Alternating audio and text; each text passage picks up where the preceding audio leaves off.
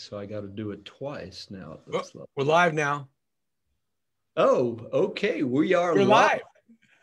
Hey, we're Hylan, live on live. Yeah, we're live on Facebook Live. We're trying to work out all the details and all the technical things. And look what happened. We became live. We are alive. And really, that's what we want to talk about today, that Yeshua, Messiah, is alive. I'm Hylan Slobodkin, and I'm the leader, the rabbi of Beit Tikva, Messianic congregation in Seattle area. Beit Tikva means house of hope. And we've been doing this for quite a while. And with me is my cohort, we used to joke and say in crime, but my cohort in the gospel, in the kingdom, Rabbi Stewart. Sometimes Chantal, who's my wife of more than 40 years, we like to call ourselves the Bonnie and Clyde of the kingdom of God, meaning we're going to rob the kingdom of darkness in order to bring many souls into the kingdom of light. So it's good to be here with you today, Hylan, and everyone who's listening. I'm Rabbi Stewart Winograd, co-founder of Reachii.org International, along with my wife, a Messianic Jewish ministry, ministering in Belarus, located between Russia and Poland, India, North America, and another place you may have heard of, Israel. Sometimes I call Israel the not yet holy land, but it's going to be the holy land because sadly, so many of our Jewish people, Hylan, do not yet know the love and salvation of Messiah Yeshua and are living in rebellion to his holy ways, the holy ways of the God of Israel. And so I say, Israel's not yet the holy land. We hope that will happen soon. It is the promised land, and it is the homeland of the Jewish people. I love that land. And as you know, Israel has opened its borders now to family members of Israeli citizens. And my oldest daughter, Miriam, is there with my two granddaughters, my son-in-law. And God willing, we're waiting for the Israeli consulate to approve our application for entering Israel. It's a whole complicated thing. God willing, we will be flying to Israel next Thursday, May 6th. So for those of you who are praying out there, we'd appreciate your prayers in this regard, because we hope to hear soon. Wow, that was my phone. We hope to hear soon from the Israeli consulate. We hope it's not going to wait for the very last minute. So, and because of that, I guess I should announce this will be our last Facebook Live for a little while, because I'll be in another time zone for the next couple of months. And so we'll be back in touch with you when we renew these Facebook Lives. We want to continue when I get back from Israel. And if you've missed any of the past episodes, and or if you're going to like this one and want to catch it again or share it with a friend, you can catch past episodes on the Beit Tikva Messianic Congregation Facebook page, the Reachii.org International Facebook page, and the Reachii.org International website, Reach, Reachii, Reachii.org. So you can catch all of the past episodes. They're recorded. You can share them and use them in any way that you feel would be beneficial. Rabbi Hylan, we lost your video. Are you back? Oh, I'm back. Sorry. There you go. I mean, those beautiful mountains and sea behind you. We need to. That's where I live. Yeah, it's nice. Nice. So back to our subject. We wanted to end this season before we take a break for the summer months. We wanted to end this season on an uplifting high note. And so we've called this episode, He's Alive. And who is the He? He's the one who was promised to the people of Israel throughout the centuries, from the days of Moses, all of the Jewish prophets, the Messiah. And the Tanakh, the Old Testament, spoke of the reality that Messiah would come and die for our sins, but he wouldn't stay in the grave, and he wouldn't be simply a warrior or a political leader. He would be a suffering servant first who would die for our sins, but he wouldn't be dead forever. He would rise from the grave after 3 days. And we are here to proclaim from experience and from the word of God that Yeshua, the Messiah of Israel, he is alive. Yeah, I really like what Josh McDowell said. He wrote a book called More Than a Carpenter. In that book, he says that Yeshua is either a liar, a lunatic, or the Lord he claimed to be. And when you look, actually, if you did a study on the resurrection and you use it on biblical accuracy, because it's the Bible that we have as our primary book of history on this time period, but also through Josephus and other books and other writings, the resurrection is really a well-founded piece of history. It actually happened. And so what we want to talk about today is some of the appearances post-resurrection, when Yeshua rose from the dead, just like Rabbi Stewart said. He died, was buried, and rose again on the third day. By the way, just a little side note, I don't believe it was a part of 3 separate days, but it was 3 days and 3 nights, because that's what Yeshua said.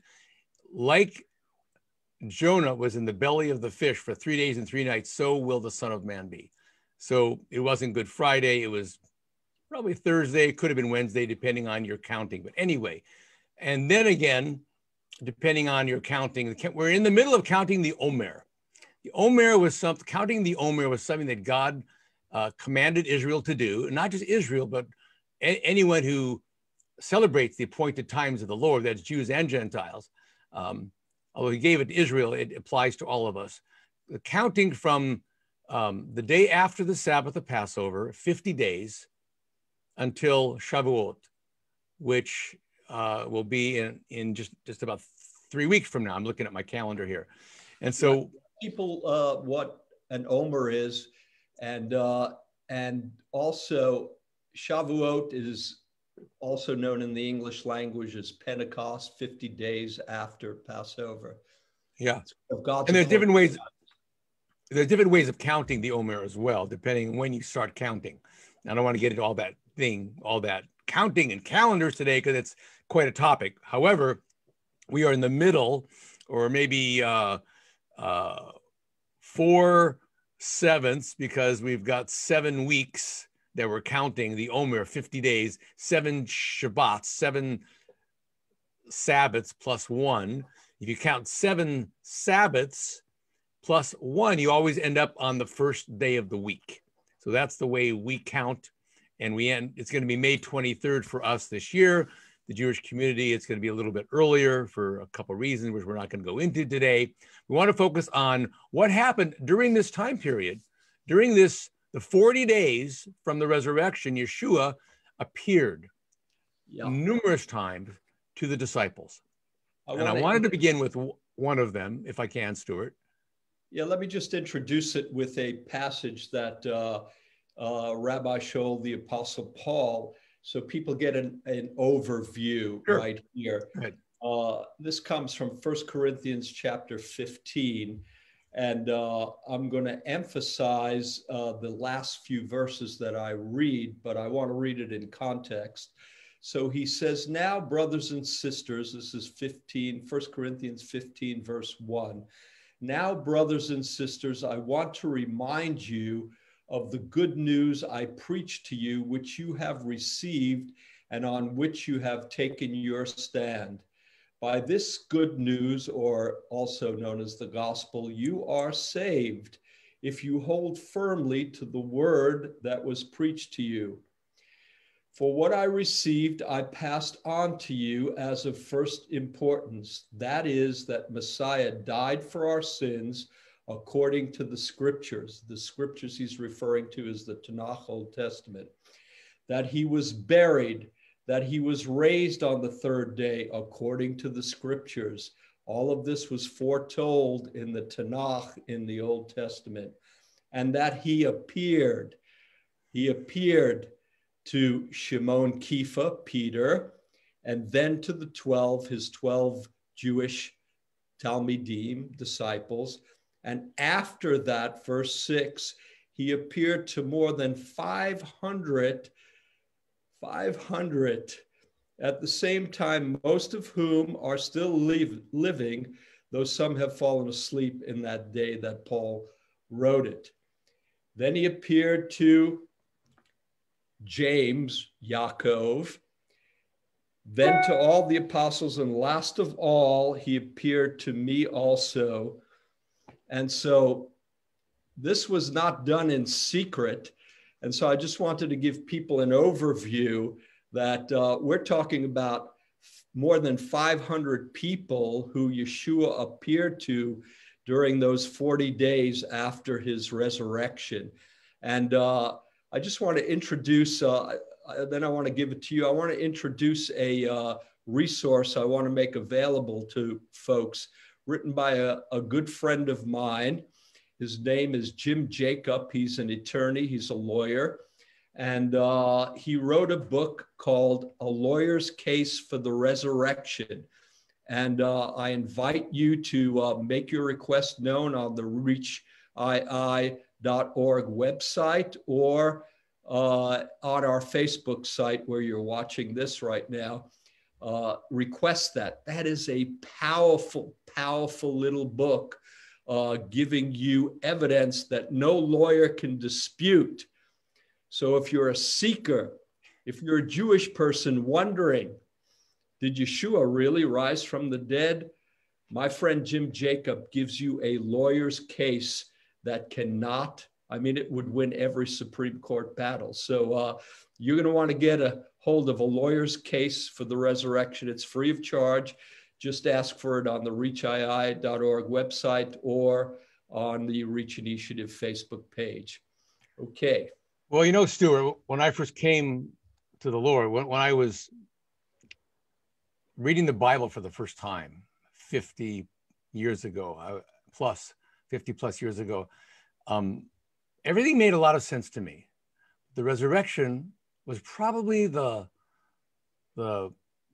last aspect, the last thing that I had to accept, because it was hard for me to accept the resurrection. So it's interesting you would mention that. Then I started reading books, and there were some other things written back then that are similar to what Mr. Jacobs wrote about the resurrection. And Josh McDowell also wrote another book, Evidence That Demands a Verdict. And in there, he talks about similar Josh McDowell was an attorney seeking to disprove the Bible. And what happened? He became a believer, right? So, and then finally, I was able to accept the resurrection. And that's when my whole life changed. I finally had sort of like the fullness of the gospel, the fullness of the good news in my life. And so I want to talk today just for a minute. And we're talking about the resurrection appearances of Yeshua. And I appreciate you reading that verse from 1 Corinthians 15. I want to encourage our readers, if you have a Bible, to go there and see what the famous Rabbi Shaul said about that verse. But there were in Luke chapter 24, there were two of Yeshua's disciples. They were walking on a road, the road to Emmaus, or Emmaus, we say in English. And they were kind of depressed. They were discouraged. They didn't know about the resurrection yet. They had left Jerusalem. They're walking away, and Yeshua appears to them on the road, and they don't know it's him, but they just were chatting with him as they were walking, and he was asking them questions about Messiah and why are they discouraged and what's going on in Jerusalem these days? You know, what's the latest news? And they basically say, well, haven't you heard? Yeshua is crucified. And so he's walking with them. It make a really great movie. Maybe it's been done already. They've done it. Great movie. I've seen it. What's the movie? I forget the name, but I'm not good at remembering names of movies, unfortunately. But it was really wonderful, and it wasn't the only scene, but it was one of the primary scenes in the movie. All right. Sounds awesome. So he's asking these questions, then they're answering him, and they don't know who he is yet. And they're talking about their discouragement. And then he says to them, "Oh, foolish men and slow of heart to believe in all that the prophets have spoken. Was it not necessary for the Messiah to suffer these things and to enter into his glory?" And beginning with Moses and with all the prophets, Yeshua explained to them the things concerning himself in all the scriptures. What scriptures? Well, that's right. And so I want to talk about some of those scriptures today, because as a Jewish man, I look Moses. I know about Moshe Rabbeinu, Moses, our rabbi, and beginning with the prophets. I knew about the prophets, but what did they say? So I'm just going to give a few of them, and Stewart, chime in anytime. So here's a few of the scriptures. First of all, in Genesis 12:3. Before you jump, they said that Messiah would suffer and rise from the dead on the third day, the scriptures, and repentance and forgiveness of sins will be preached in his name to all nations, beginning in Jerusalem. And we saw that happen. And we know by the end of the first century in Jerusalem and Judea alone, there were more than 100,000 Jewish followers of Yeshua, Messianic Jews, after his resurrection and ascension, Yeshua's resurrection and ascension. So, the reason the Jewish people were following was because they saw it in the scriptures, and because they experienced him being alive. And, it was interesting, Hylan, before you jump to the Old Testament scriptures, you said that for you, the hardest thing to accept was the resurrection. For me, that was an easy thing to accept in my experience. And the reason it is because what convinced me that he was alive was that his presence came into my life as I began to read the scriptures and seek God. And so I realized when they spoke of the resurrection, and the gentleman who introduced me to Yeshua said, I said to him, "Hey, Michael, there's this presence in my life, and it's huge, and it's powerful, and it kind of scares me." And he said, "Oh, don't worry about that. It's just what I told you. If you'll take a step toward Yeshua, he'll take a step toward you. And I told you, he's alive. He's risen from the grave." And Amen. so that was my experience. I kept experiencing him, his presence by his spirit. It wasn't a fleshly Yeshua. It was the spirit of the resurrected Messiah, Yeshua, that was coming to me. It was Yeshua in spirit. And he's with me to this day, as he is with you and all that have committed their lives to him. And it's amazing. So, people come to know Yeshua intellectually by studying scriptures, prophecies, etc. And that's fine. Others come more experientially. I came with a combination, experiencing and seeking and studying.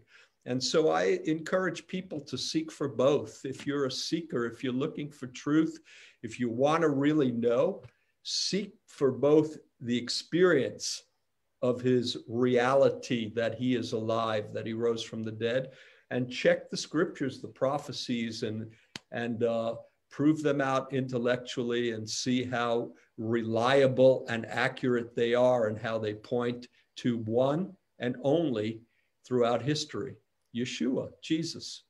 Yeah, maybe this will be part one, but because we had talked about this for a long time.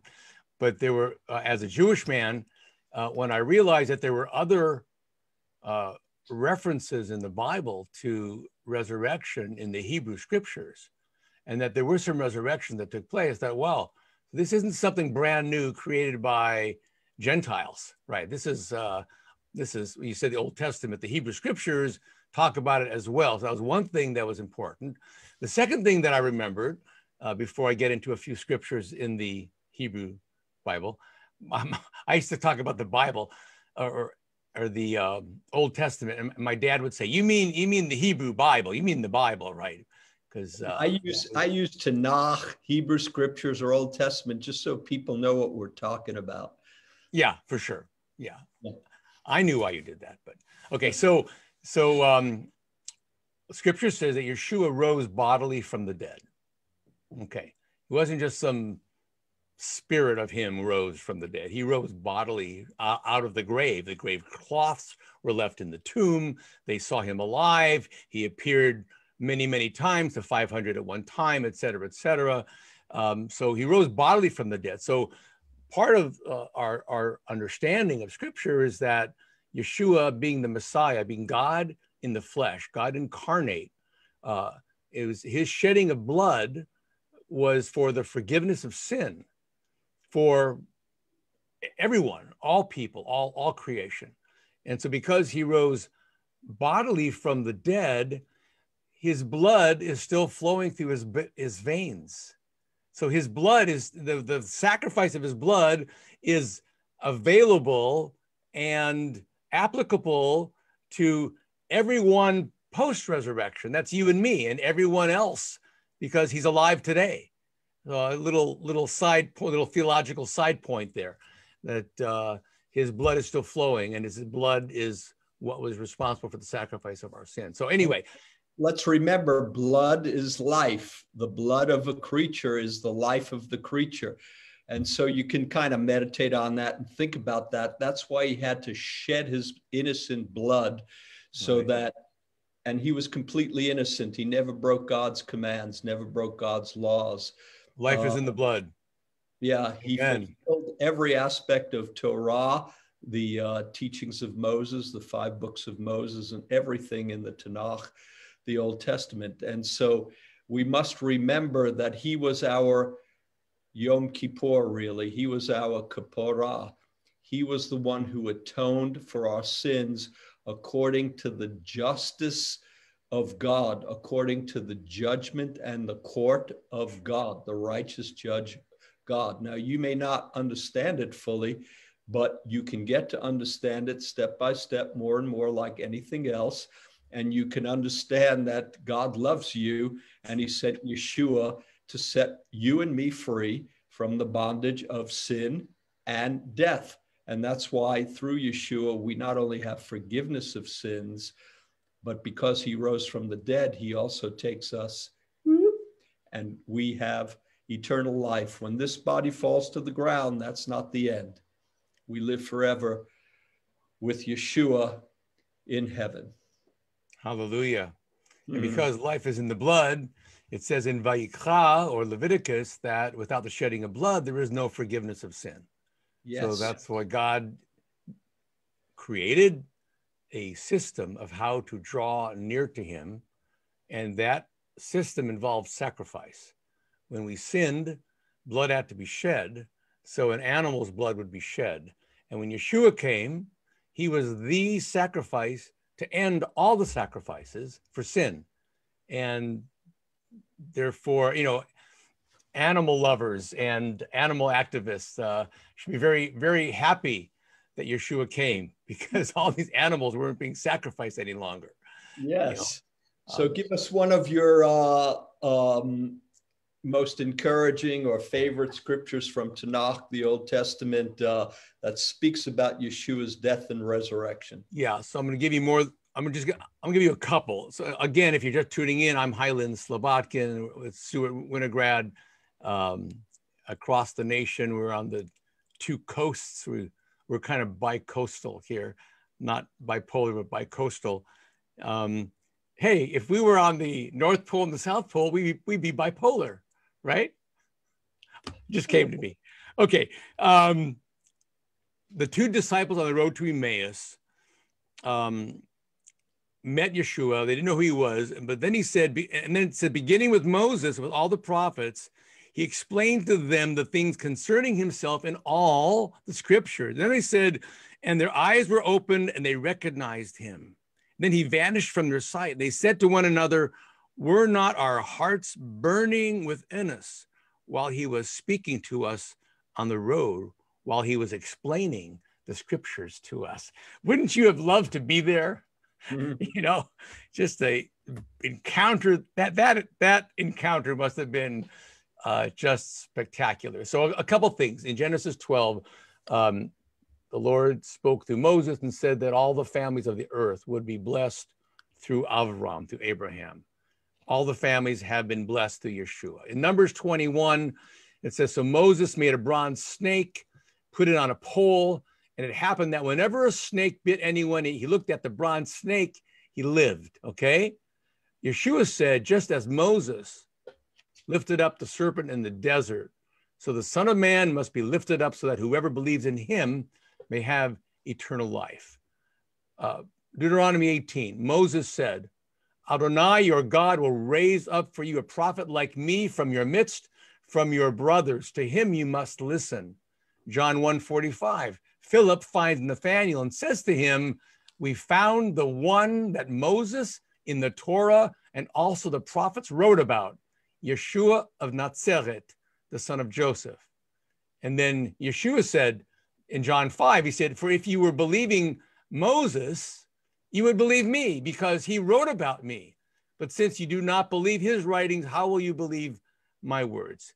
And then there's lots of scriptures, as you know, Rabbi Stewart, from the prophets, Isaiah 7:14, a virgin will conceive and give birth to a son. You will call his name Emmanuel, God with us. And then we have the fulfillment in Matthew 1. You will name him Yeshua. He will save his people from their sins, and he will be Emmanuel. And I have a ton of scriptures here that we could go over from the prophets. Yeah, I want to go over one here. This whole concept that I'm going to address now really troubled me in my first couple of years with the Lord until I got understanding. And how did I get understanding? Someone taught me about the Jewishness of the scripture and a Jewish way to understand it. And even though I was Jewish, I had grown up in a secular family. I didn't know all of these things. So there's a way that Jewish people teach sometimes, and Yeshua did. It's called remez, or hinting. And so it always troubled me when he said, my God, why have you forsaken me? I'm thinking, what kind of loving father is that? You know, Abba, Father, why are you forsaking your only begotten son? He's being tormented on this cross, and everything is like being poured out of him. His life is being ended, and he feels forsaken. But that's not really what happened. See, he was alluding to Psalm 22, which starts with, my God, why have you forsaken me? And then if you continue to read through that Psalm, you come to verse 21, and it says, rescue me from the mouth of the lions, save me from the horns of the wild oxen, meaning, you know, it's symbolic language. And then it says, I will declare your name to my brothers. In the congregation, I will praise you. You who fear the Lord, praise him. Wait a minute, it started out like forsaken, rejected, forsaken. No, something's going on. There's a mystery being revealed right from the cross as Yeshua is speaking these words. And this is what the mystery is. All you descendants of Jacob, honor him, revere him, all you descendants of Israel. Why? And the key is verse 24. For he has not despised or disdained the suffering of the afflicted one. He has not hidden his face from him, but he has listened to his cry for help. And so God really, this is my firm point of view, did not forsake Yeshua on the cross. On the contrary, Yeshua was instructing everyone around that had ears to hear and were open-minded. This is what's really going on. It looks like I'm forsaken. It looks like everything is over. It looks like I'm being accursed. It looks like God is not going to rescue me. But on the contrary, it's all part of the plan. It looks like it, I'm going to go into the grave, and then I'm going to proclaim him to my brothers and sisters in Israel. And this salvation that I have brought to the world through my death, Yeshua's death, will go throughout all Israel and unto the ends of the earth. Amen. So this was an amazing prophetic utterance. And we had to understand, it's misunderstood so often, that you have to understand a Jewish mindset and a Jewish way of teaching. Yeshua was a Jewish rabbi. He was a Jewish prophet. He was more than a Jewish rabbi and a Jewish prophet. He was the unique Son of God, sinless, who died for our sins and rose from the dead. And after 40 days of appearing to hundreds of Jewish people, he ascended into heaven. We got some time, a little time. You got another Tanakh Old Testament scripture for us about he's risen, he's alive? That's good stuff. So here's another one. So again, if you're tuning in, we're talking about the resurrection appearances. In the 40 days after the resurrection, Yeshua appeared, and it says, beginning with Moses, with all the prophets, he explained to them the things concerning himself in all the scriptures. Here's another one. Isaiah 9, unto us a child is born, a son will be given to us, and the government will be on his shoulder. His name will be called Wonderful, Counselor, Mighty God, Father of Eternity, Prince of Peace. So a son, this is interesting, a son will be born, and the son is also the father. The son will be called the Father, okay, and the Prince of Peace, Sar Shalom. And Isaiah 11, a shoot will come forth from the stem of Jesse. Jesse was King David's father. And a branch will bear fruit out of his roots. The Ruach of Adonai, the Spirit of God, will rest upon him, the Spirit of wisdom and insight, the Spirit of counsel and might, the Spirit of knowledge, and the fear of the Lord, the fear of Adonai. So a shoot, Yeshua, came forth from the line of Jesse, the line of David, and that is Yeshua. Here's another one, a famous one, Isaiah 53. Surely he has borne, and this is talking about the servant in Isaiah 53. Surely he has borne our griefs and carried our pains. Yet we esteemed him stricken, struck by God and afflicted. He was pierced because of our transgressions, crushed because of our iniquities. The chastisement of our shalom was upon him, and by his stripes we are healed. So he was pierced, he was striped, sounds like the matzah we use for Passover. And this is one of those scriptures that just shouted out to me that the prophet Isaiah, 600 to 700 years, maybe 800 years before the time of Messiah, before the time of Yeshua, described exactly what his death would be like and why he would come. It's so powerful. You know, the difference between our faith as Messianic Jews and born-again Christians around the world is that we believe in a risen Savior. He's alive. You know, many Orthodox Jews believe that the Lubavitch Rabbi Schneerson was Messiah. The problem was he never was in the land of Israel, so he could not have fulfilled all the prophecies that state Messiah would be born in the land of Israel. Plus, everybody goes to his grave. The reason they go to his grave is because he's still there. He has not risen. Nobody goes to Yeshua's grave because he's not there. And, you know, hundreds of our Breslev Jewish brothers, they go to the city of Uman in Ukraine. Why? They go to visit the grave of their rabbi. We can visit our rabbi anywhere in the world because he is alive and he is everywhere.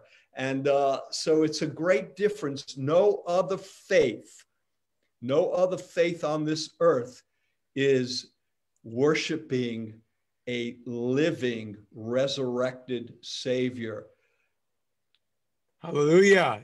Rabbi is in his grave. And let me just read this, because a lot of people don't understand resurrection is a Jewish concept. From the book of Daniel, chapter 12. Daniel is our great Jewish prophet, another great Jewish prophet. Jewish brothers and sisters, this is for us. It says in verse 2 of Daniel 12, multitudes who sleep in the dust of the earth will awake, some to everlasting life, others to shame and everlasting contempt. So we will rise, and that's for sure. And another thing interesting in the book of Daniel, we don't have time to get into it, but a very well-respected rabbi in North America named Daniel Boyarin wrote an excellent book. The title slipping from my mind, you might remember it. But in this book, he is not a follower of Yeshua, but he demonstrated very clearly, because he was being intellectually honest, very clearly that Yeshua as the Son of Man is very comparable to the Son of Man spoken of in the book of Daniel, who is from Ancient of Days, meaning from eternity. And so we have so much evidence. And even today, many Jewish rabbis and scholars are saying he could have been the Messiah. They're not ready to take that leap, many of them, but many of them who are being intellectually honest saying he could have been.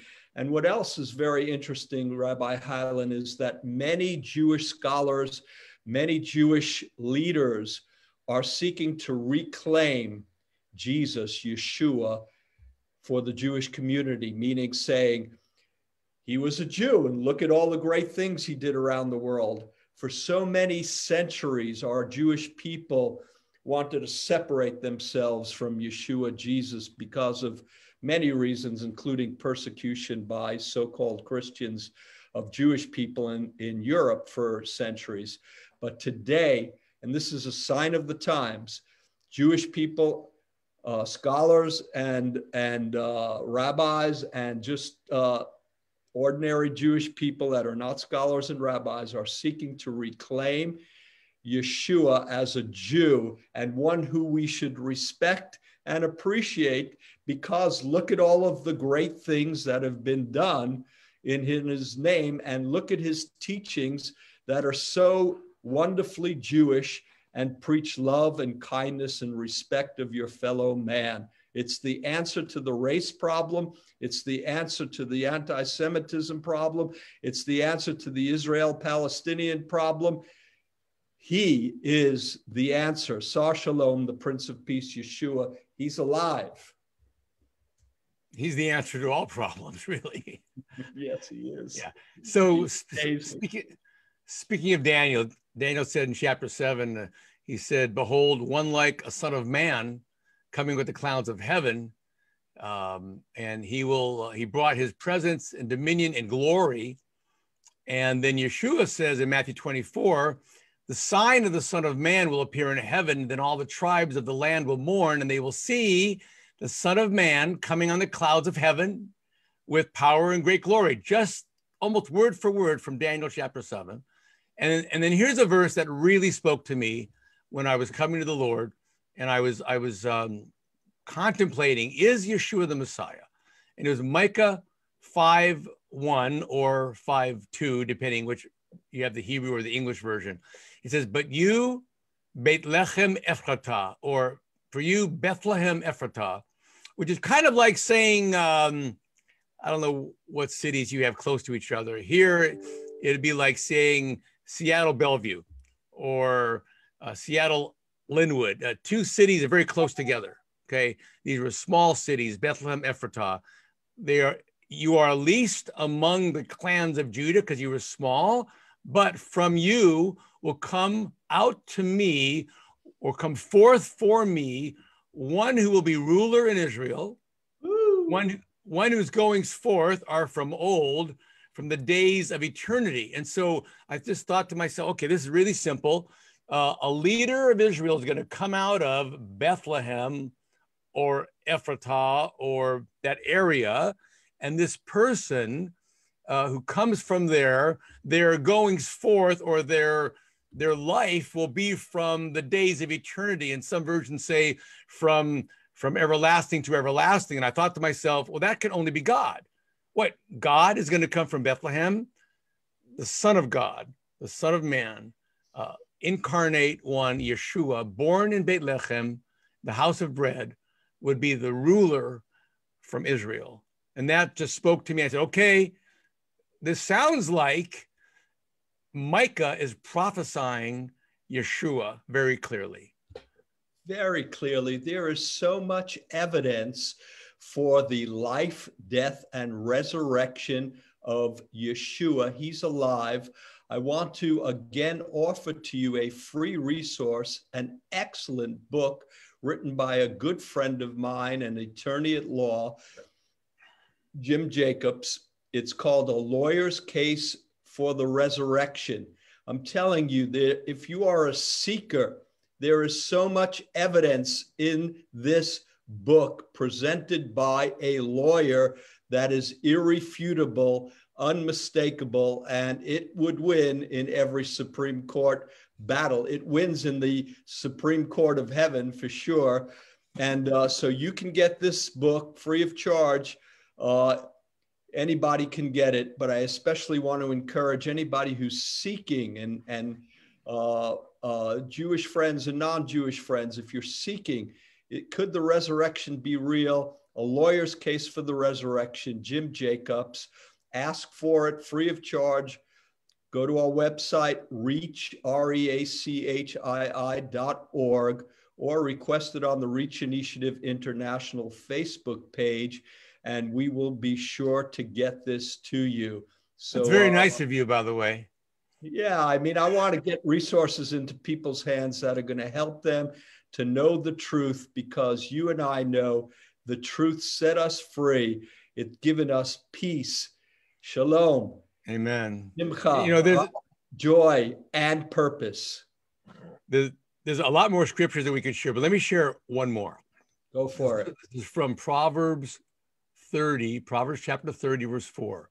I love that. Who has gone up into heaven and who has come down? Who has gathered the wind in the palm of his hand? Who has wrapped the waters in a cloak? Who has established all the ends of the earth? Now, the answer is rhetorical. I mean, who did all these, Stewart? If I were to ask you objectively, who is the writer of Proverbs talking about? Is it my Uncle Joe? No, it's the Creator God. Oh! Who has established all these things? The ends of the earth. We're talking about God himself, right? The Almighty God. No matter what you believe about Messiah, Proverbs 30 is talking about the creation being created by Almighty God. And then the next line says this: what is his name? And what is the name of his son, if you know? Yeshua. Isn't that amazing that the writer of Proverbs says, what is the name of the son of Creator God, if you know? This was written a little while before Yeshua appeared on the earth, like about 1,000 years. Yeah, a little while. So Yeshua had nothing to do with that, and Christians had nothing to do with that. Buddhists had nothing to do with that. Hindus had nothing to do. This was written by Jewish people who knew the God of Israel and were beginning to get an understanding of some of the mysteries of life. I got to share one more thing, Stewart, and that is that because our time is almost up here. I'm looking at my clock down here on my computer screen. And that is this, that again, from a Jewish perspective, and you mentioned this, that Christians didn't write that from Proverbs 30, of course not.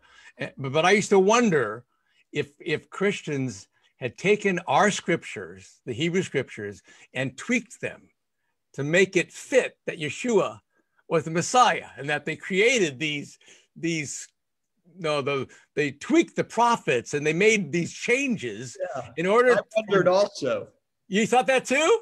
Yeah, that's why I bought a scriptures that are traditionally used in the Jewish world Right. and translated by Jewish people and published by a Jewish publishing company. Yeah. So this was my goal when we went to Israel. My wife and I, we lived in Israel for a year. We studied Hebrew. The goal was to read Hebrew well enough to read the Hebrew scriptures. That was what we wanted to do. And you know what? Well, my wife isn't, she would tell you that I'm better than she is, but I can read the Hebrew scriptures anyway. And there was this one scripture that really stuck out to me because it was, you mentioned Psalm 22. There's one line in Psalm 22 that says, they pierced my hands and my feet.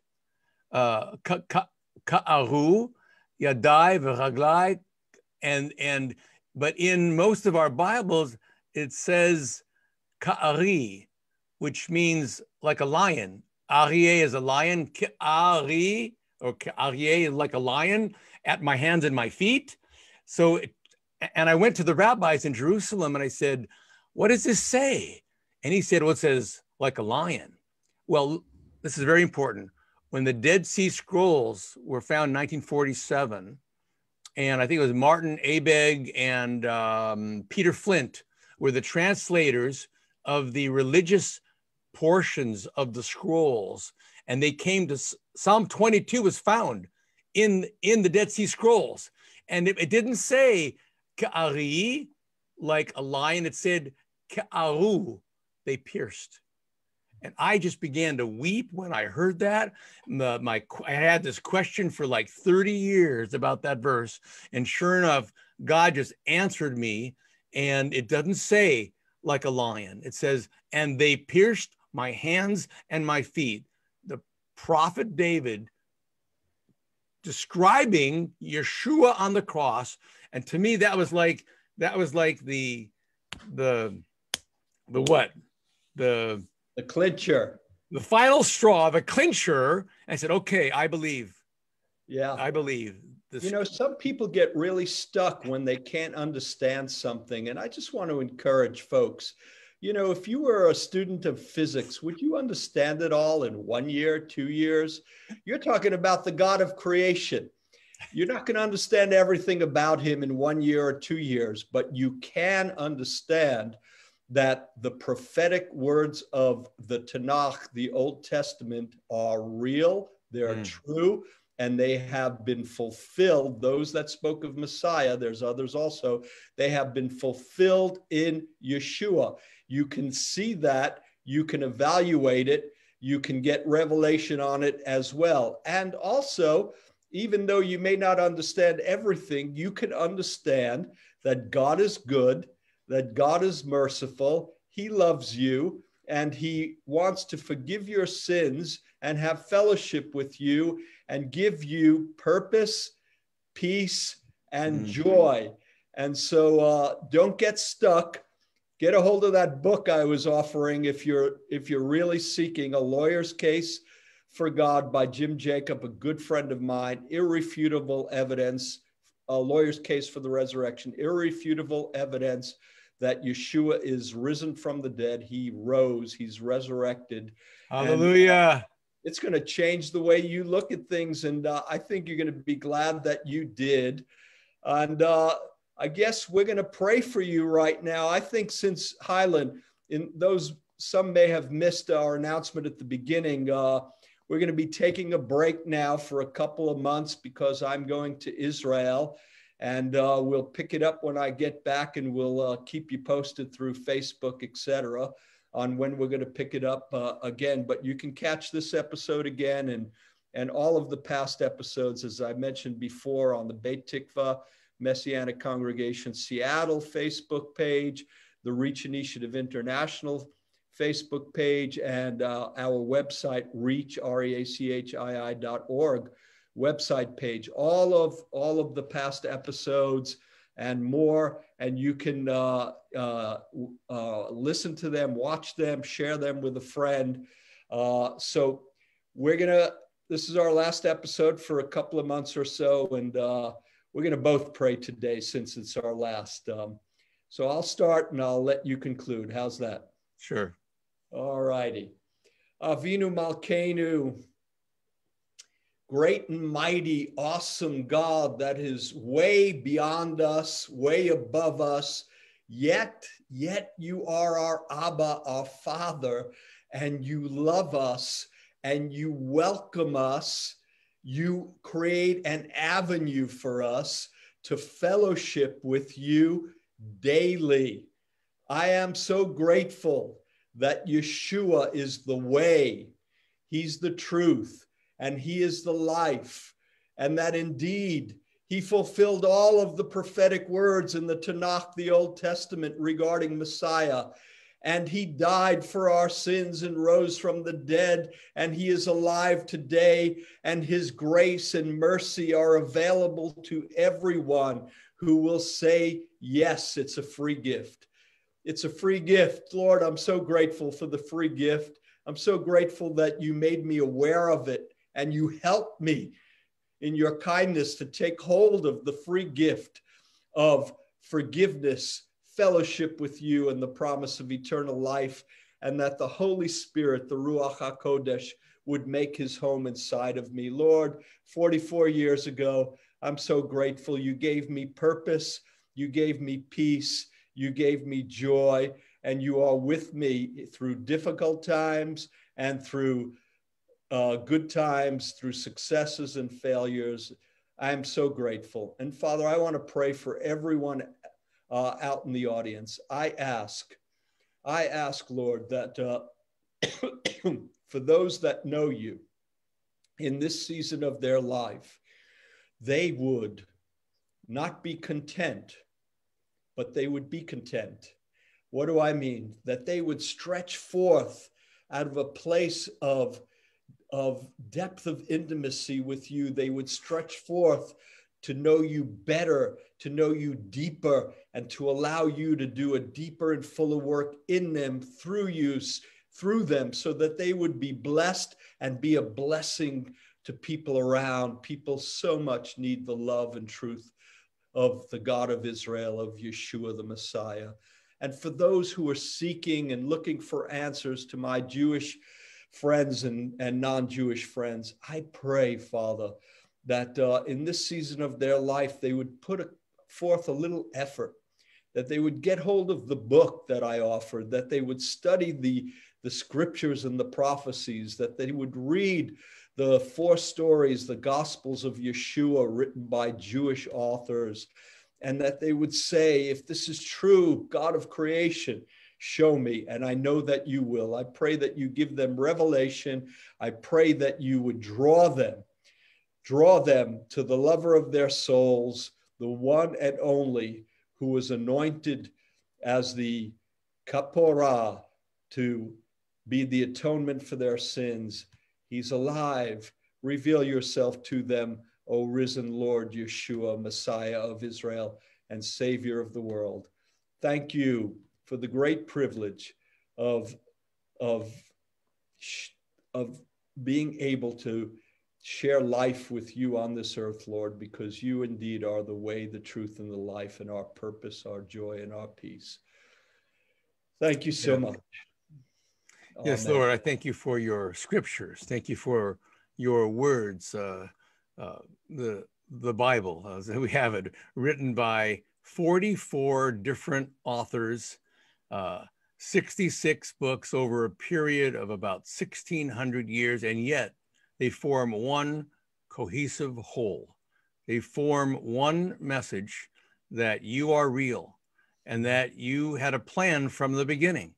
And the plan was to redeem mankind from sin, to give us forgiveness of our sins, for our sins, and to offer us everlasting life for those who trust in you will live forever. Otherwise, Lord, why even be here? Otherwise, life is meaningless without you.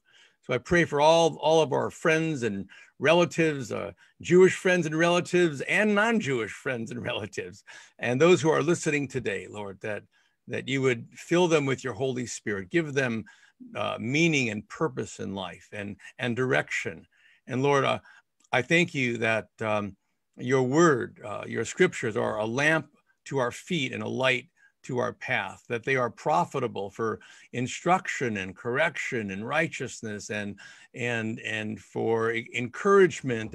And Lord, we trust your word because it's proven true. We just talked about it today. All these scriptures talking about Messiah, and then Yeshua came and lived them out. What the prophets wrote, Messiah Yeshua lived. So Lord, we want to embrace that. We pray for our specifically our Jewish brethren today, our Jewish family and friends, that they would also have open hearts and open minds to hear what you would speak to them during this season. Yes. And Lord, I ask you to bless my brother Stewart and his wife Chantal as they spend the next couple months in Israel, as they meet with friends and family as well, and also their ministries would flourish, God, and that you would bless them and guide them and protect them every step along the way. Thank you for this platform on Facebook Live. And we say Yeshua is alive and he's coming back. So we want to walk with you, Lord, and give you the glory for everything we say and do. And we pray it in your holy name. Amen. Amen. Well, it's been a delight, Hylan, today as usual. And thank you everyone for sharing your time with us. And folks, be blessed. Intimacy with Yeshua is the source of being blessed and being a blessing to those around. And we'll be back in touch when we're going to pick up these weekly episodes. Shalom, everyone. Sounds good. Shalom. God bless you. You too. Shalom.